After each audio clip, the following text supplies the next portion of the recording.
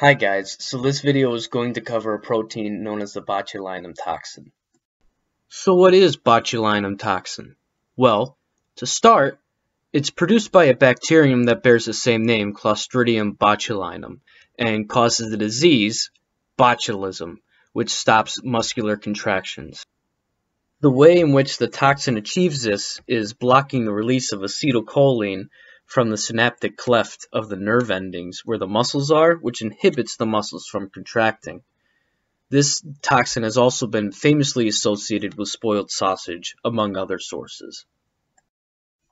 While the disease has been around for centuries, it wasn't really first clinically described until the early 19th century, when the German physician Justinus Kerner called it sausage poisoning and studied it further, going as far as to even test it on himself. Even back then, Dr. Kerner proposed its therapeutic use, but that didn't come to fruition until about 1973, when a man by the name of Alan B. Scott researched serotype A as a possible treatment. Today, Botox is used to treat overactive muscles and nerves, which can cause pain, and it even treats wrinkles. With this established, now let's take a look at the protein structure itself in order to determine its function. So what we're looking at in this slide is serotype A of the botulinum toxin. Arguably because of its clinical significance, it's been studied the most, so I decided to make it the focus of this video because of its extensive background. All 8 types are mostly homologous, so fortunately there's not that much variance among the structures. Speaking of the structures, they're comprised of 3 major regions, 2 heavy chains and 1 light chain, which we'll get into the details of them later. What I really want to bring the attention to are these key components that are seen in this picture.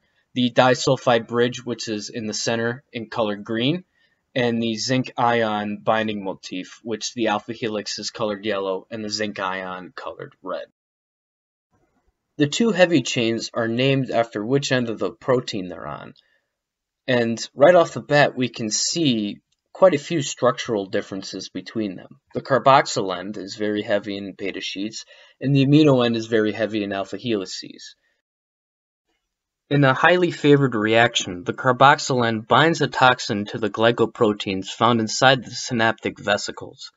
While the amino end helps in binding too, its primary job is to move the light chain out of the vesicles. Another key difference between them is that while the amino end varies among the different serotypes, the carboxyl end remains relatively consistent throughout. Here's a closer view of the light chain. While it does vary among different serotypes, the motif remains relatively constant. The light chain is what gives the protein its toxic characteristic.